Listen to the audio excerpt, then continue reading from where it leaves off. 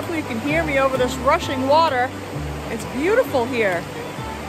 This is a little turnout picnic area that I go by a lot, and I've never stopped that I remember. And I just thought I love the water, and I wanted to come over here and check it out. I wanted to do a live from here, but I can't seem to get my phone to hook up to StreamYard for the live. So unfortunately, we're gonna do this way. But listen to that water.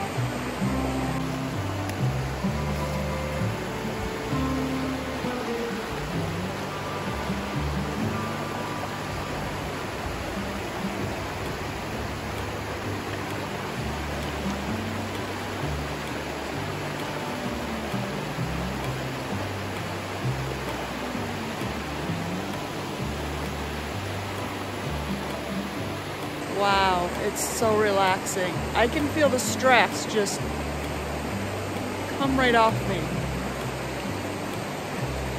And I wasn't stressed till I started trying to get on StreamYard to do a live, and it wouldn't work. I've never done it from my phone.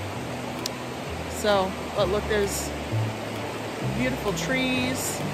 There's a sign here that you can fish, but it's fly fishing only. I don't know if I can point to it. Right there. There's like a cave, it looks like, there's a tree overhanging, and there's some rocks and stuff, so it looks kind of like a cave. It looks pretty cool. There's no way I can get there to look in there, but you know, you never know what's living in it, so. But man, is this beautiful. I mean, trying to turn around without falling down, but look at these trees.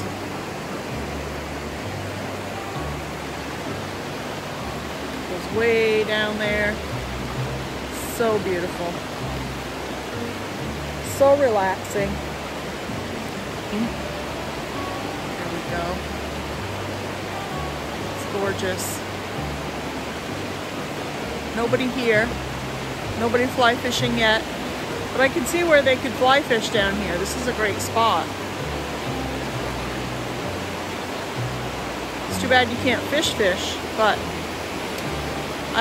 we have a couple spots that we go to when we fish, but that are nice and quiet too, which we'll take you to at some point. But I just thought that I would share this with you because it's beautiful and relaxing.